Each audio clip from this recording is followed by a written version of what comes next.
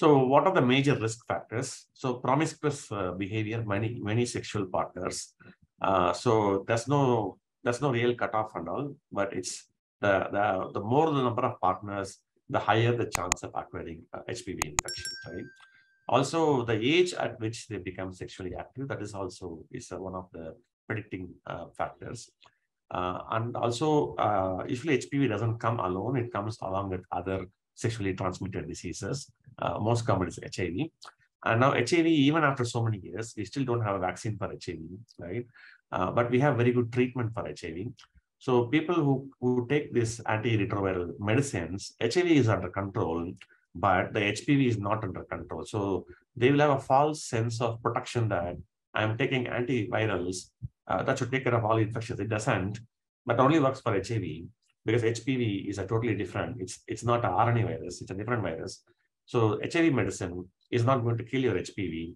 HPV has to be dealt with separately. There's no good antiviral treatments for HPV. The only effective way is the vaccines. Also, those people who are having, due to other comorbidities, they have a weakened immune system. So at the end of the day, it's a host versus microbiome, right? So it's the immune system that comes into the play. And also environmental factors like smoking. So smoking has a strong association, statistical association with squamous cell cervical cancer. And there are some drug-induced, some drugs that have been widely used. For example, this is in the early 1950s and all. It's not there today. The diethylstilbestrol and some other drugs are also which have been prescribed during pregnancy or those kind of things. But it's not a big deal now. So this is like historical, out of historical context, you can go and read about that. It's not a, but there is some link with oral contraceptives, but it's not a direct link, just some statistical association with oral contraceptive pills. Maybe because people who are on oral contraceptive pills, they don't practice safe sex. At the end of the day, it's all about safe sex. As long as there's no bodily fluid exchange, then you minimize the chances of sexually transmitted disease. So when you are on oral contraceptive pills, they don't do the protective measures like condoms. Wherein the males will not wear the condoms. So then there's a chance of HPV infection, very high infection, because they're not protected. So again, not only the virus, there are other environmental factors which we discussed earlier, because a lot of people living with HPV infection, but this could be like a non-pathogenic commensal. This could be coming and going, right? It's not like they have the infection constantly. It's coming and going, and it's not a permanent problem. But these women will never develop cancer. So only a minority of these women who are developing cancer. So not all HPV infection causes cancer. So that's something that to know. So although there's a strong association, it's not the only factor. Cancer is always driven by genetics and mutations and the loss of DNA repair machinery, like we discussed last time, and also the lack of the immune system. Normally, small things the immune system can take care, but in many scenarios, the immune system cannot deal with this kind of epithelial cells. Especially melanoma, for example, skin cancers, anything on the epithelium, the immune system does not have access to that. There's no good blood vessels. They don't have access to that. So there are certain parts of the body where the immune system cannot penetrate very well, right? So this is the typical of epithelial cell cancers. So the stages, as usual, there are 4 stages. So stage 1, cervical cancer mainly found in the cervix. So it's very easy to detect. It's very small, and at this stage, surgery is basically curative. And stage 2, it is spreading beyond the cervix and the uterus, but it has not entered the other parts of the pelvis. And stage 3, you have other parts of the pelvis are now involved, and also it can go to nearby lymph nodes. So lymph node invasive. Then at stage 3, it's already invasive. There's a lymph node metastasis. And stage 4, it can spread into nearby organs. Like the most common is the bladder and the GI tract, right? And it can also go to distant organs like bone metastasis or lung metastasis. That's stage 4. Typically, we see patients, from what I gather from, we have done some small projects for cervical cancer, from a pathology, digital pathology perspective. So from whatever clinical data we have gathered, typically, the women who present are at stage 3 and above. So it's very rare to see a stage 1 or a stage 2 cervical cancer, especially in South India.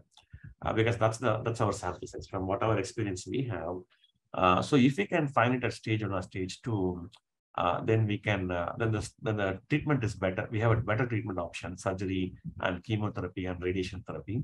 It's manageable better. The clinical outcomes are better if you diagnose it at early stage. So that's where the early diagnosis is coming up in a very big way. Breast cancer and cervical cancer are the most easiest. You do a mammogram, you do a pap test, very easy. In pap test, you have multiple types. You have the smear, pap smear, then you have the liquid cytology. So routinely done by several labs in India, like Lucy Diagnostics, Vijaya Diagnostics. Everybody is doing this.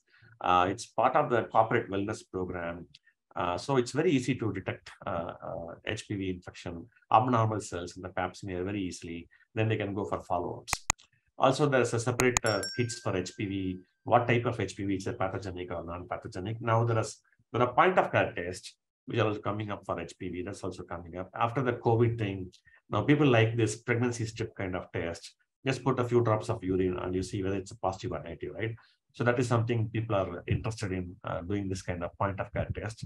A lot of people are working on it. So today it's a RT-PCR based test. You have to send the sample to a lab and they do it and they send the reports back.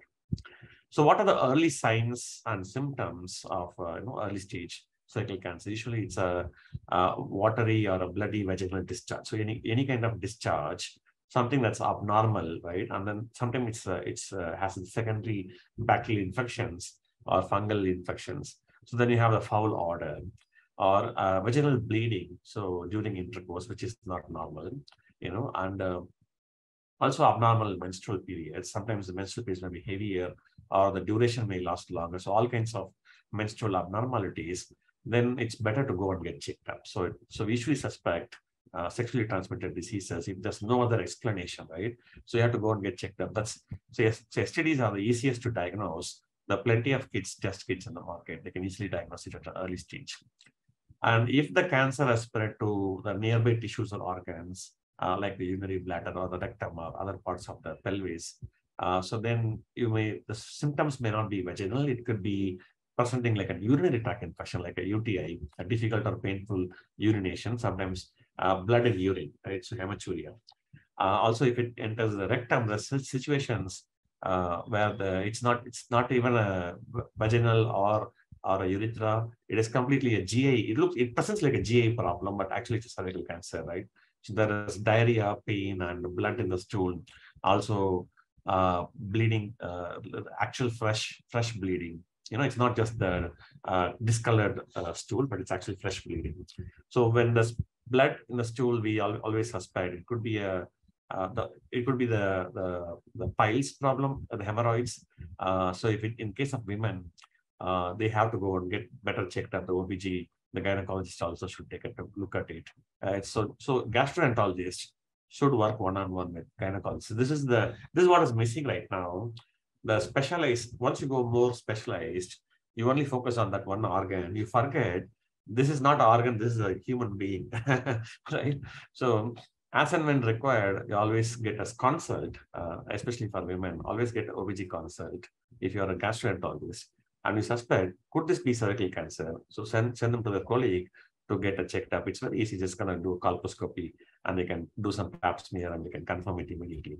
So this is the very easiest thing that you can easily diagnose, right? But still it's missed. It's such an easy thing.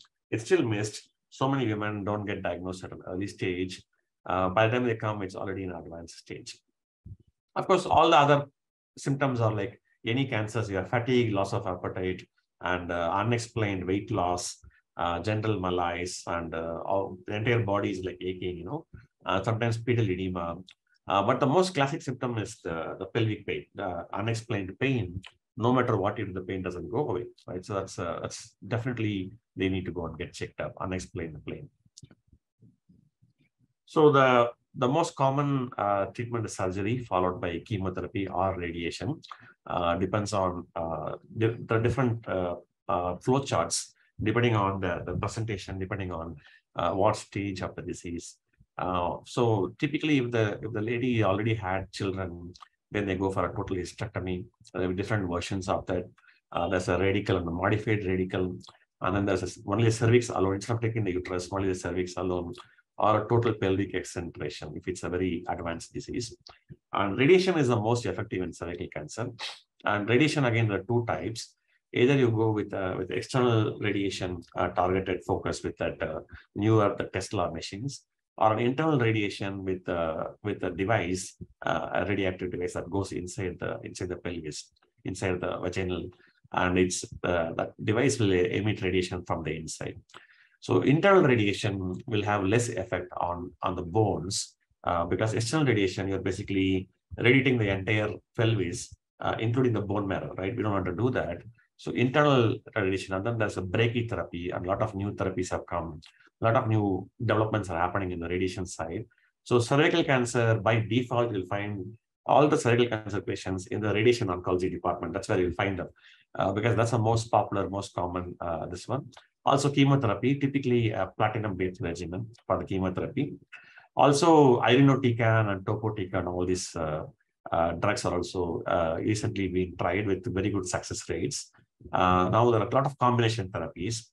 And now people are talking about this one of the biggest breakthroughs in cervical cancer in recent years is this new concept called antibody drug conjugates, ADC, tisotumab vedotin. So vedotin is a chemotherapy drug, and tisotumab is a tissue factor targeted antibody. So you combine the monoclonal antibodies with a drug. This antibody only goes to the cervical cancer. Wherever the cancer is, it goes there, and the drug will only act there. The drug is not released anywhere else. There's enzymatic cleavage, which makes the drug active. So in the rest of the body, the drug will stay in an inactive form. It will eventually get excreted by the kidneys and other liver conjugation and other things. So this is like using a monoclonal antibody, targeting the cancer and delivering the drug conjugate at that point of the cancer, right? So this is a very, very targeted approach. So this recent clinical trials have shown phenomenal success compared to the previous therapies. Even it's compared to standard of care like a cisplatin-based regimens. So tisotumab is coming up in a big way. And also there have been some studies on, we discussed about immunotherapies, pembrolizumab, PD-1, PD-L1 positive patients. And there are also newer therapies coming up in the clinical trials, newer versions of immune checkpoint inhibitors. But as of today, ADCs, antibody drug conjugates, seem to be the best way to go. Also, the antibody drug conjugate, the vedotin can be replaced with a radioactive drug, right? Instead of just giving a chemical drug, you can actually conjugate a radioligand with a mAb. That's a study going on in some clinical trials. That's very promising because now you don't have to go for a separate radiation treatment. The antibody will deliver the radiation directly at the site of cancer. So that is very promising actually. So ADCs and ADC with radioligands. This is a trend where we are going. So eventually, I think targeted therapies are going to be the mainstay for cervical cancer treatment.